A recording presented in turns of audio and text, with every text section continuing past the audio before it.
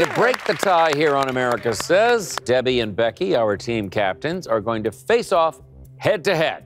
All right? So, ladies, grab your buzzers. We asked America a fill-in-the-blank question. I am going to put our top answer up on the board.